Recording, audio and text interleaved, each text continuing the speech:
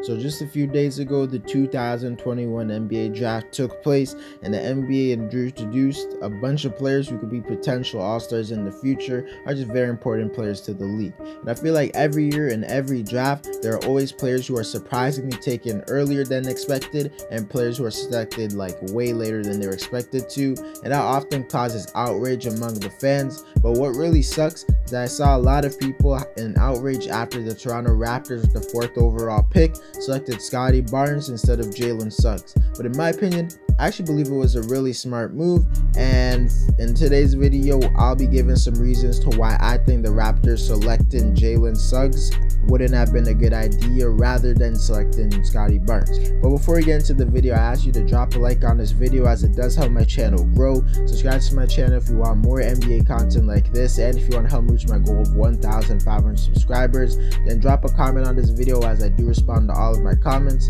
and play that intro.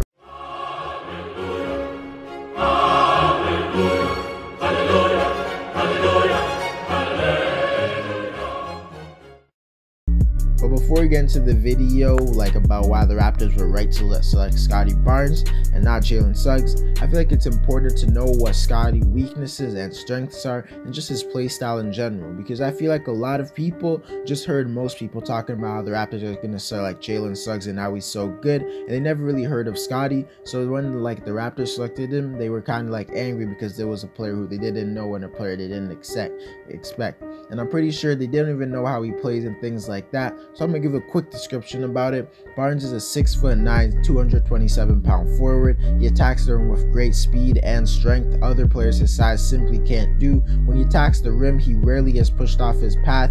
He handles the ball very well for his size, and at times can run point forward and be like a point forward type of player. He can also post up even against bigger defenders. He's also a great passer for a forward. Barnes also has the lateral quickness and speed to guard every position on the floor. He's also very passionate on the defensive side of the floor, as he's always trying his hardest, and on the offensive side of the floor, he's a player who gives a lot of effort. He's like a spark plug type of player. People often compare him to Draymond Green. Obviously I wouldn't go that far yet, but he has a lot of similarities to him. To voice out some of his weaknesses, it's the fact that Barnes is simply not a good shooter at all. The only positive thing is that he's willing to shoot 3-pointers, unlike a guy like Ben Simmons. But Barnes only shot 30% from 3 in college, and if he can't shoot better than that in the NBA, he won't be able to be a real perimeter threat. And although he has decent mechanics and he has good handling skills like other NBA prospects, he's also a very poor free throw shooter, as he shot barely over 50% as a free throw shooter and as a forward. So that's definitely a questionable sign, since a lot of people look to free throw shooting to see how good of a shooter you can be in the future. But that's what Scottie Barnes is kind of like. Now to talk about why Toronto selected them makes sense.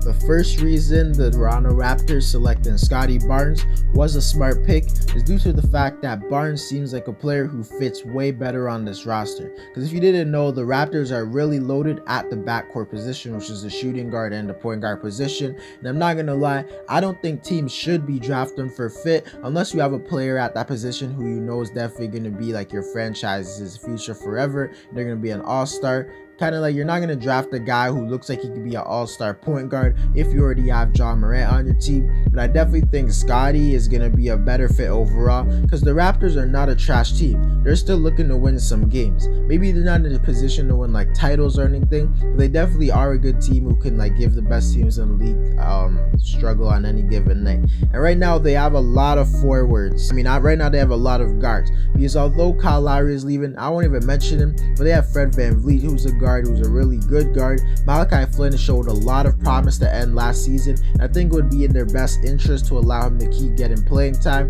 because if Jalen Suggs came in there's a decent chance he would get really less playing time. Also, Jalen Harris is a guard, and he showed a tremendous amount of promise to end the season. You obviously don't want to just cut his minutes, especially after he's playing good, although I think he got suspended or something for drugs.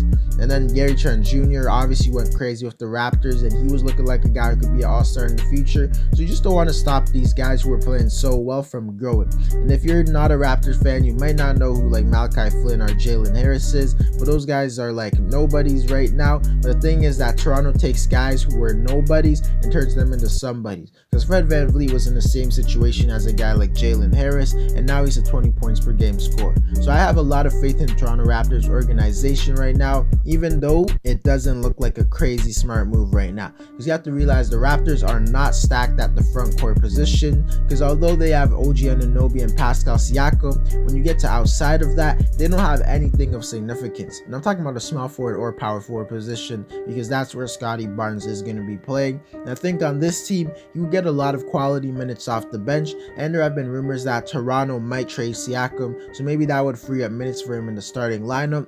I just think he's a way better fit, and I think he is being underrated by fans.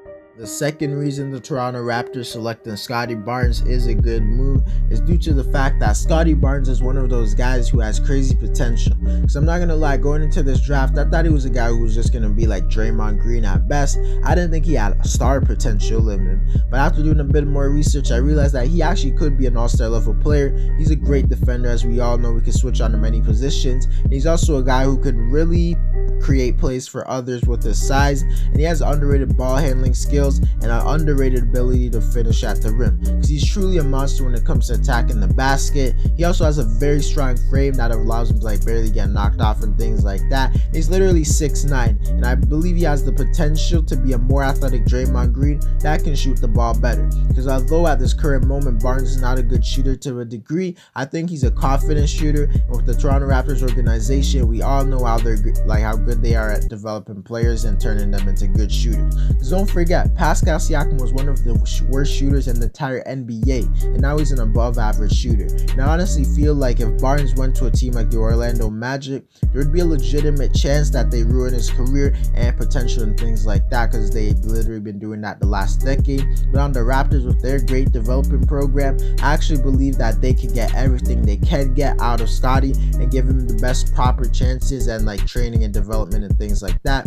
When I compare Barnes to Suggs, I'm not gonna lie, in my opinion at least, Suggs seems like a prospect who has a higher ceiling than him, because I think Suggs is a guy who could be like an all-star, even further than an all-star, like a superstar level point guard. And yeah, I know Barnes is a 6'9" athletic forward with decent handles, great passing ability, but Suggs is just different in my opinion. But I do think Barnes is a player who has a lower floor, because at worst Barnes is going to be a monster on the defensive side of the floor and a guy who could cut to the rim on offense and things like that. Suggs could potentially just be an average point guard or something like that, and I think having a monster on defense like Barnes is definitely a higher, a better player. But when I say that, I don't mean Suggs is a guy who has high bust potential. I actually think he has one of the lower bust potentials in the whole draft, because he's literally a guy with great IQ, great passing, and he's crazy athletic. I can't see him just being some terrible player. I think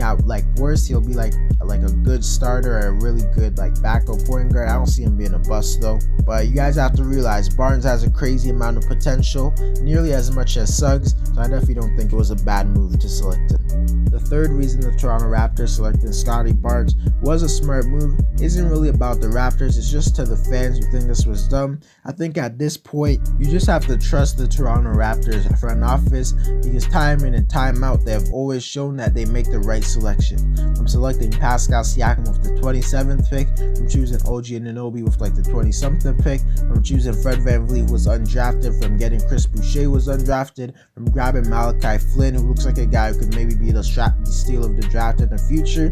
I think at this point, we just got to give them their respect and trust them, because obviously Masai knows something that we don't know, because maybe he heard some of the rumors how Suggs didn't want to play in Toronto, because he kind of looked really happy when he didn't get picked by the Raptors. There was also reports he played really bad in his workout for the Raptors. Some were speculating he did it on purpose.